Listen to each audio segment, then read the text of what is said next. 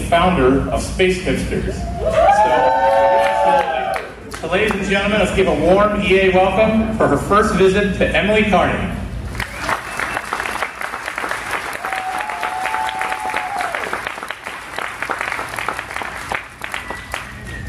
All right, well, hello, Wisconsin. Good evening. We're gonna have a great night tonight.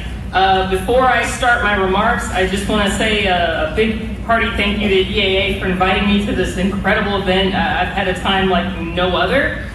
I do want to remark a little bit on how this panel is going to operate. What's going to happen is I'm going to introduce the guests tonight. I'm going to ask some questions, and then hopefully the last 30 minutes of the show tonight we can dedicate to, or the last part of the show we can dedicate to audience questions. So like Chris said earlier, if you do have questions, please text them to the code that will be shown. So, all right. So let's set the scene. As the Apollo program receded into the distance, NASA looked to the idea of living and working in space. The Apollo missions took crews to the moon, landed upon the lunar surface, and came back within a few short days. As the 1960s gave way to the 1970s, NASA's priorities started to shift. The space agency developed and built the most complex flying machine ever devised, the Space Transportation System, or better known as the Space Shuttle. An orbiter would launch with an external tank and 2 boosters, would be capable of a variety of diverse purposes, and would land like an airplane on a runway. As time passed, the system grew larger and more complicated. Many doubted it would work.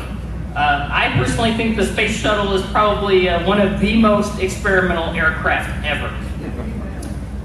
The Enterprise approach and landing tests of 1977 validated the idea that a heavy glider could land on a runway, and 40 years ago on April 12, 1981, Columbia's first launch opened a whole new world of opportunity in spaceflight. Columbia, along with its siblings Challenger, Discovery, Atlantis, and Endeavour, flew 135 missions. The Space Shuttle Program deployed a variety of essential payloads encompassing commercial satellites, communication satellites, deep space probes, and even space telescopes that opened up our view of the universe. Moreover, it allowed the United States to expand the promise of 1975's Apollo-Soyuz mission, meeting up with other nations' astronauts and cosmonauts in low Earth orbit via the Space Lab program, the Shuttle Mir program, and the International Space Station. Those who discount, multiple programs now have the capability to work together in space thanks to the ISS. Those who discount the shuttle program brush off the thousands of hours dedicated to the program not only in space, but also on Earth by its legions of workers, engineers, and technicians. While the shuttle program ended a decade ago this month, its legacy still continues to unfold. Today, the International Space Station still orbits overhead, giving its partnership countries a chance to accomplish real space science on an orbiting scientific platform. We look forward to future deep space missions that will take humans further into the unknown for longer and longer periods of time, with an eye cast upon the moon currently. No deep space mission will be possible without the research and development accomplished with the Space Shuttle Program and the ISS. But let me introduce you to the pioneers of the Space Shuttle Program. First we have Jim Voss, STS-44, STS-53, STS-69, STS-101, STS-102,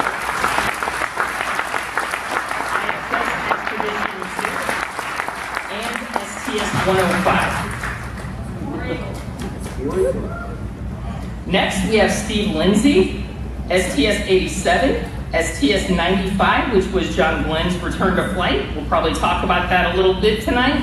STS-104, STS-121, and STS-133.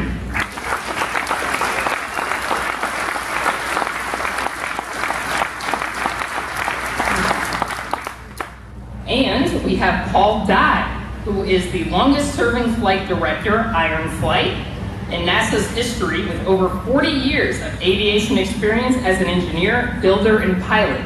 He is also the author of the recently released Shuttle Houston Life in the Center Seat of Mission Control. So let's get started.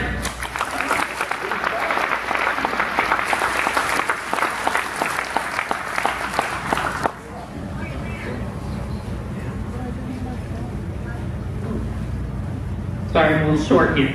All right, so let's talk, let's open the panel by talking about the beginning of the Space Shuttle program a little bit. Let's talk a little bit about shuttle development before it actually was launched in 1981. So can each of you maybe talk a little bit about the milestones that had to be reached before Columbia was launched on April 12, 1981? Let's start. Go ahead. Go ahead. Start. It's not fair. Well, let's see. You know, the shuttle program started, they started doing the development around the end of Apollo program, kind of going into the Skydive program around the early 70s, started developing it. And went on, and actually, a lot of people don't realize that the shuttle, it was originally designed to build a space shuttle with a space station. They were going to do both of those things at the same time. So they wanted this shuttle to go to the space station even back then. But the shuttle was also a joint program between NASA and the Department of Defense. And so, for example, the size of the payload bay that they designed was designed for national security space payloads, big satellites to put into orbit at those times. And so the actual size of the shuttle was really dictated by that requirement.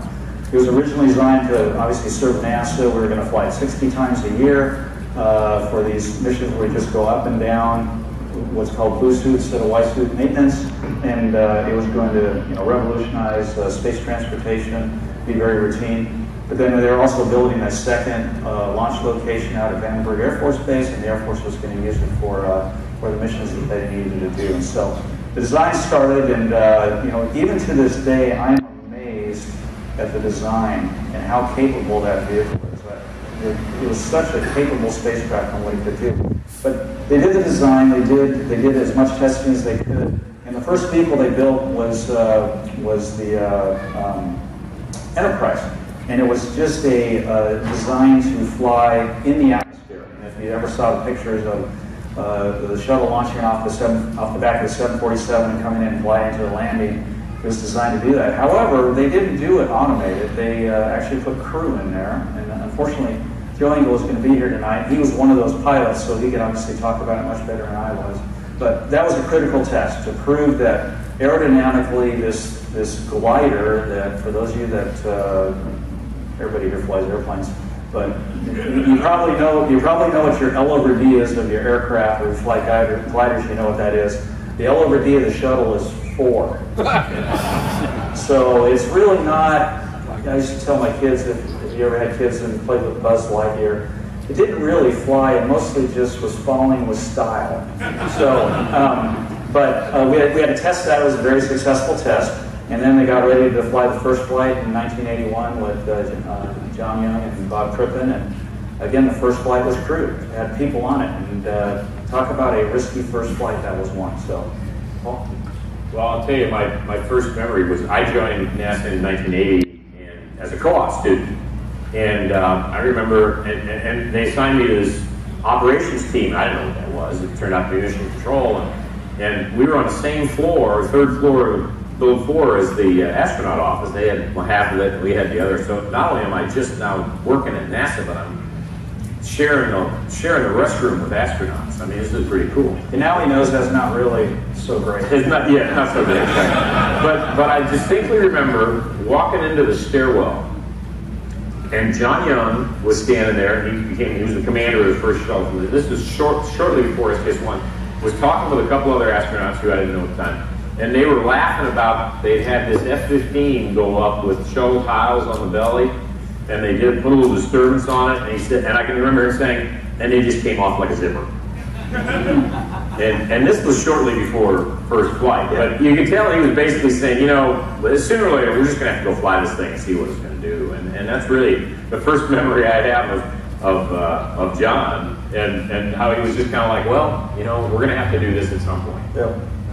Everything was new and everything was better with the space shuttle. They were really pushing the state of the art and the technologies especially in the engines. Well, everything was different. We were flying a glider. It had all these tiles on it that were new. We were using solid rocket motors and high-performance engines. And the engines were something I had a chance to take a look at. I worked at the Marshall Spaceflight Center one summer working in their engine program, and everything was failing. Every time they did a test, they would burn up an engine. The pumps were just not able to pump the really cold liquids using a very hot turbine to do that. It was mixing them up, and you put really hot gases with the cold hydrogen and oxygen, and you get fires, and they burned up a lot of engines. But they solved all those problems. They accomplished all these high technology developments to make a vehicle that was just incredible. And it took thousands of people to do that through the development program, and then the building of the space shuttles, and then the operations of it, the training of the crews to go fly them, and people to operate the space shuttles on orbit. And I think I saw a couple of people that actually had worked in our shuttle program out there, and they may be able to say we're lying about some things tonight, but to make sure they're on our side, if you don't mind, Emily, I'd like to have all those folks that have had anything to do with the Space Shuttle Program to stand up. Let's see how many people out there.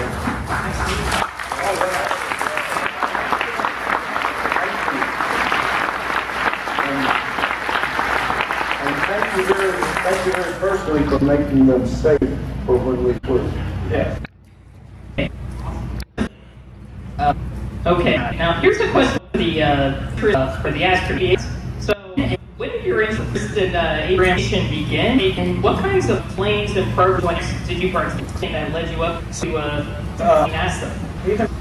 So for me, I was just a little kid when I went on. I remember a little kid when Apollo TV and watching on the old black and white TV. Spacecraft, I call it as been out of space. It's an orbit point. I think we all. And the astronaut at that as a kid, I really wanted a kid. I don't. But what I started, I wanted to do is to fly airplane. I always did. When I was so I always wanted that, and I had to do money. I couldn't figure out but as an engineer, and so my dad. I wanted to be my sophomore year of school. We took a school trip to Colorado. I grew up in high school, I went to this called the Air Force place I'd never heard. And one of my teachers said, Steve, pay attention to this tour because I think this is you need to go to this. And so where the tour did, I figured, well, gosh, if I go there and I survive the school, I can maybe get to pilot training, and I can get an engineering degree. So I ended up, they got my paperwork mixed up to somebody else's, and somehow I got selected to go to the Air Force Academy. So I went off there and did that, and then so graduated, went to pilot training as an Air Force pilot, and then I became a fighter pilot in the Air Force. So I was flying airplanes, and really up to that point, I hadn't flown anything. I'd flown a little T-41 my senior year at the Air Force Academy, but had never flown anything else. I flew gliders also, but not much. And then I just went right into jets, started flying. So I was fighter pilot for several years, but then I wanted to be able to combine what I'd learned in engineering with flying, and because I was just flying, and I got to thinking about it. I said, well, maybe if I become a test pilot, then I can, apply both of those things together. And so I applied and was fortunate enough to get selected for test pilot school. So I went to at the Edwards Air Force Base test pilot school. The Air Force sent me for a master's degree on the way. And I was a test pilot, so I was flying as a test pilot. Loved the job, absolutely loved it. Doing engineering, flying, and flying multiple different aircraft. And then I found myself actually eligible for the astronaut program. I hadn't really thought about it, but I had a bunch of friends that were flying, and I got to thinking about it. I said, well, they do kind of what I'm doing as a test pilot, where they combine engineering and science, which I love, and flying, just a little bit faster, a little bit higher. And so I decided to apply, and I was fortunate to get accepted, and so that's how I ended up where I am. I wanted to apply for the military when I was in ROTC in college, but I didn't have good eyes. It's still not that good. And so I became an infantryman in the Army. But I always wanted to fly. and I don't know exactly why. While I was assigned to a military base in Germany, they had a flying club, so I decided to go and learn to fly. I learned to fly over there and got my private pilot's license. When I came back to the States, I discovered the GI Bill would pay for more of my flying training, so I used that to help me get my instrument rating. And then I just was a good general aviation pilot. But I found it was expensive to rent airplanes, and I started looking around for other things, and I discovered the world of experimental airplanes, home builders, that you could build your own airplane. And I thought about the BD-5. Luckily, they went out of business before I invested any money in it. And then I came to Oshkosh in 1980, and I walked down the line, and I saw a very easy. And I said, wow, if I were going to design an airplane, that's what it would look like. And so I got interested, then I found out they had a little bigger version, the Long Easy, and I got the plan, started building it. So today I fly a Long Easy that I built, and I've been flying it for 27 years. I have lots of time in it. And I've had the chance to fly a lot of other aircraft, some through the military. I got to go to the Navy Test Pilot School as an engineer and fly a lot of their airplanes and helicopters. And I got to fly with the Army in helicopters, not as a pilot, but as an engineer. But I got a lot of training from my buddies. And I've flown with a lot of fellow astronauts in the 238 where they coached me and gave me some training and helped me to be a better pilot.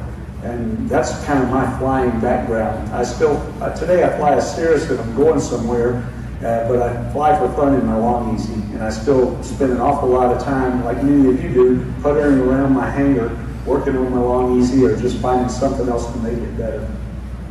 All right. How about Paul? Well, yeah, I can say I started flying when I was 13, I think, and got the opportunity to help rebuild a couple of J3 Cubs, and we worked on them every couple nights a week, and for every 2 hours that we worked on them, we got an hour of flight time for gas and oil. So I had my pilot's license when I was a junior in high school, went to the University of Minnesota for an aeronautical engineering degree. I had my commercial ticket, and then I planned to go to work just up the road at Belonka, up in Alexandria, Minnesota, and then I heard that they'd gone bankrupt, and I saw this opportunity posted on the bulletin board to apply to NASA as a co-op. Well, crushed because I wasn't going to be able to design and build airplanes, I figured, well, I'd take my second choice and do this NASA application as a co-op student, and they accepted me, so I went down to Houston, and they threw me into this operations group, which is mission control. I asked later on why they put me there rather than one of the engineering disciplines, and they said, well, you were a pilot, and I was working my way through college as a scuba diver, and they said, so you really do know what it takes to put your own little pink body on the line, and we want you making those kind of decisions. So I was in mission control for a dozen years as a flight controller, and then for 20 years as flight director. But all this time I was flying. I had a Yankee for 20 some years, and then I got into this RV-8 project that I really loved. And now in my hangar I have the RV-8 I built, the RV-6 that I met my wife because she had an RV-6. We built an RV-3 together, which is a single-seater. And then we built a big old bush plane, a Dream Tundra, and then recently I built a little single-engine jet we had here 2 years ago. So all the time that I was doing mission control, I was spending an awful lot of time at the airport tinkering with airplanes, and that's really my first love. And I think when people say, you know, oh, you're a space nut, I say, well, I'm really not a space nut, I'm an airplane nut. The shuttle was the fastest, highest flying airplane ever built. I'm shocked you weren't spending more time focusing on our missions. Yeah, once in a while we would do that. I mean, you know, I was either at the air hangar or I was in the control center, so yeah. I had the exact same thought, John. Yeah. But it all worked out. You might explain a few things. The truth is finally revealed. Okay. All right, Paul, I do have a question. You talked a little bit about this, but how did your aviation experiences influence, and how do you think it influenced your performance in mission control, particularly during shuttle? Well, there's no question that being a pilot, being in aviation, loving everything aviation influences the way you interact with the spacecraft, and more importantly with the crew. In the early days of rocket aircraft at Edwards, they developed the idea of mission control when they were flying the X-15, basically, and they would have a flight director who was one of the pilots that wasn't flying that day for the X-15. And so you got this very good connection between the ground control and the crew. And then the early flight directors in Apollo, a lot of them were military pilots. Gene Kranz was a military pilot. Chris Kraft was a flight test guy. And so we always tried to have that rapport with you guys if we could. And it's important, I felt, for the guys in the cockpit to know that the guys on the ground had some understanding, that knew that we had some understanding of what we were asking you to do. Right. Yeah, so. Okay, now here's kind of a softball question, but it still will be a lot of fun. So, not many of us, except some of the people on stage, have experienced this, but let's walk through liftoff.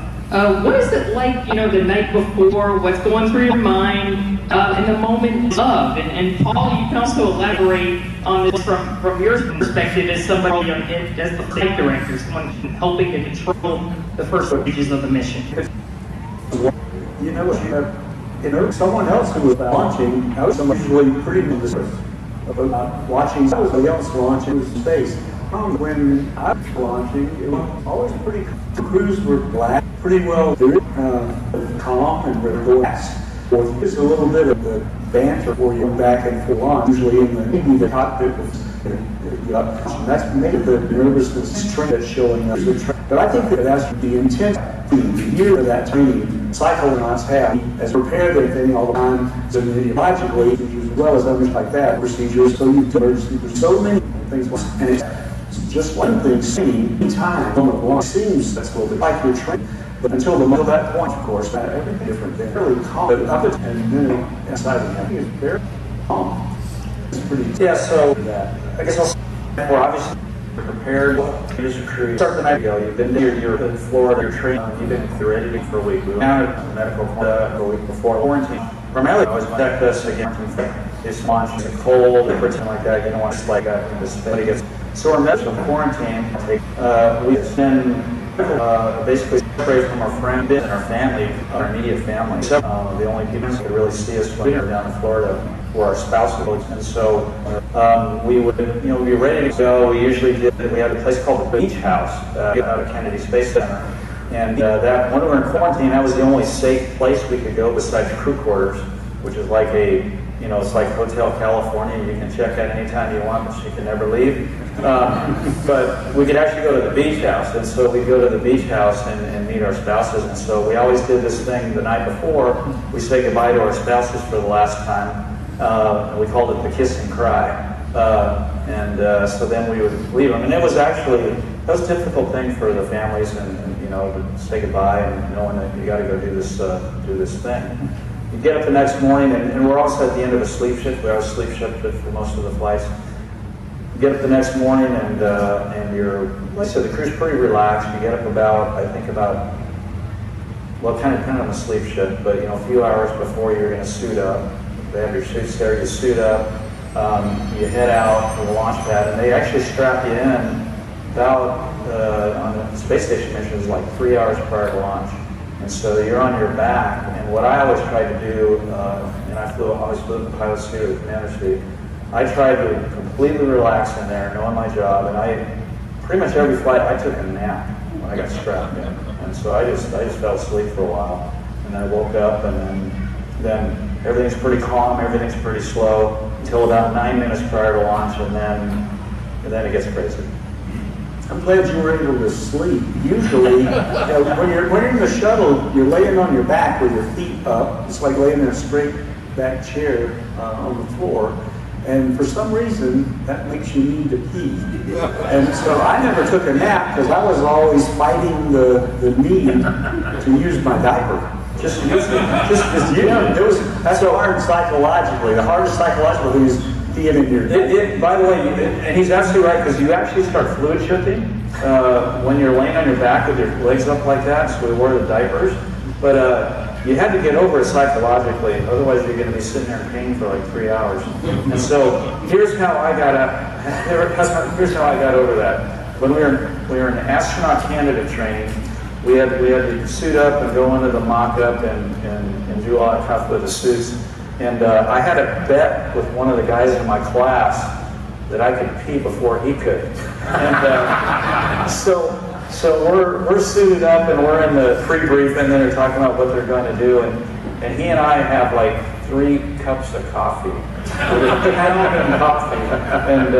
And so I think I don't remember who won. I think we kind of tied, but we both got over it.